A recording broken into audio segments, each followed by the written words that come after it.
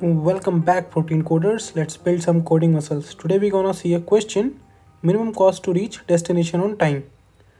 So we have given a graph here. Okay, so we are given 0 as starting node and 5 as destination node, and the edges are representing the time to move from one node to another. And we also given a passing fee vector. So every time we pass a node, we have to pay this fees. Okay. And the question is, we have to reach the destination from starting point in minimum cost possible. Okay.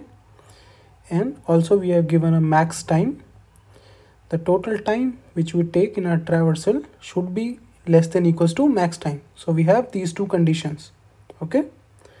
Now let's see. We have our two conditions: minimum possible cost and time should be less than equals to max time while traversing. So you can observe here, if we have only condition number 2, then this problem will be of simple Dijkstra, right? But because we have a cost, right, we have to minimize the cost in every step. So that's why in our priority queue or in our Dijkstra, the first component should be cost. Based on the cost, we will sort a priority queue, okay, or min heap. Now one more thing. So if you see, let's have 3 nodes, node number 0, 1 and 2. If we move from 2 to 1 or 0 to 1, the cost of passing this node will be same, okay, but the time will be different to reach from both our nodes. So the edge relaxation will be for time. Now let's see in the graph. Let's mark the passing fee for each node. For node 0 it's 5, for 1 it's 1, for 2 it's 2, for 3 and 4 it's 20, and for 5 it's 3. Okay, now let's move. If we move from 0 to 3, then 4 to 5, then our cost will be 5 plus 20 plus 20 plus 3 will be 48, right? And time will be 26. And if you move from 5 to 3, 5, 1, 2 and 3, then cost will be 5 plus 1 plus 2 plus 3, 11, and time will be 30. If you see carefully, the time taken in the first case is greater than the second case, but the cost is less, so we will prefer the first path. But there is a catch. If the maximum time given is, let's say, 28, okay, then we have to reject the first path, even the cost is less. Okay, so we will compute the minimum cost during traversal, but if our time will exceed the maximum time given, then we will stop the exploration from that node and explore from some other node. Okay, so we got 3 observations from here. In priority queue, the first element should be the cost, and then time and node, and then we will do edge relaxation based on the time, and we will check for the max time in during the edge relaxation. So let's see in the code how we're gonna do it. We are given the edge vector, so we will make the adjacency list. I will leave it up to you. Okay, in adjacency list we will have neighboring node and time for each node.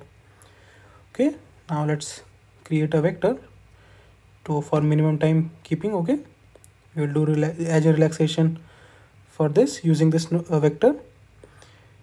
Let's take the number of nodes equals to passing fee dot size.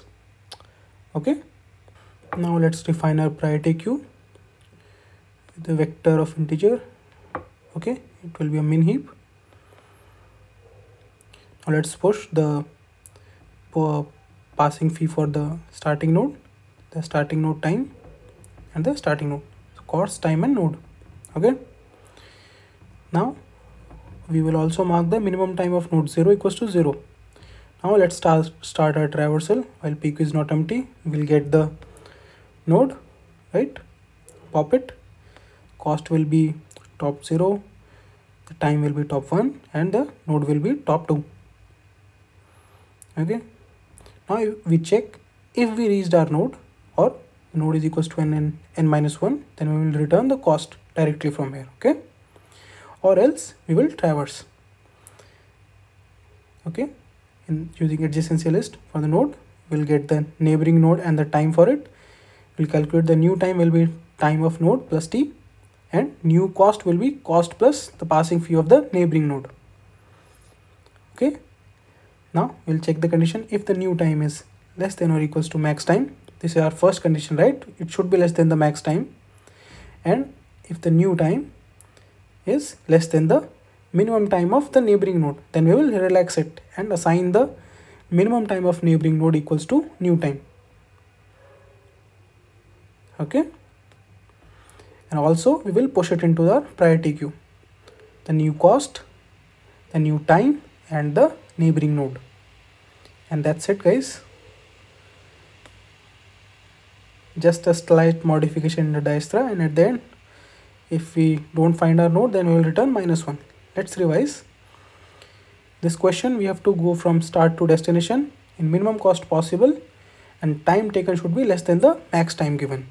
In our priority queue, we will pass a vector, and the first element of the vector will be the cost, and we will relax the edges based on the time. And we saw the code for it, very similar to Dijkstra, just a little bit of modification in priority queue, right? Cost will be the first element in the vector, and the edge relaxation will be done based on time, right? So that's all from my side, guys. Thank you for listening.